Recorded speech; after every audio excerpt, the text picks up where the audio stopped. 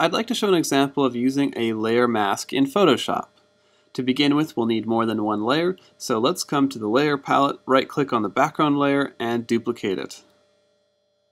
Now that we have two layers, let's apply an effect to the top layer so that there's a difference between the two. I'm using a Gaussian blur, but you could use any effect or adjustment you like.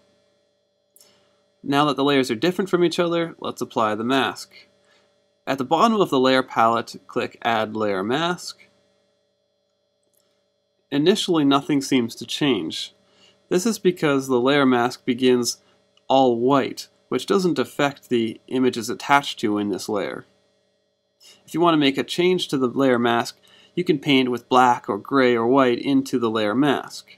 It's essentially its own canvas. So with the brush tool selected as black, I'm painting black into the layer mask because the layer mask is selected in the layer palette. That essentially cuts a hole in the layer. Now, it looks like a black smudge in the thumbnail, but it really just represents a transparent area of that layer. If you want to reverse that, you can actually select white as your foreground color, and still painting into the layer mask, you're covering up the black, and that will reverse the transparency we initially started adding.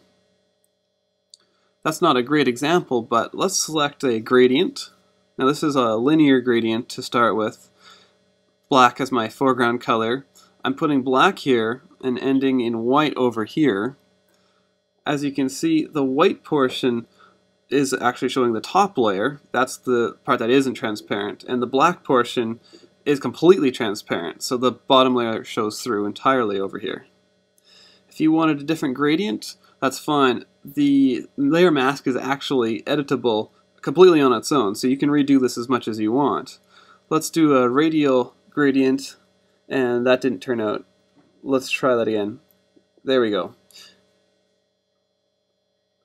And if you want to get creative with this, you can go ahead and change your blend modes. For example, if you like vivid light,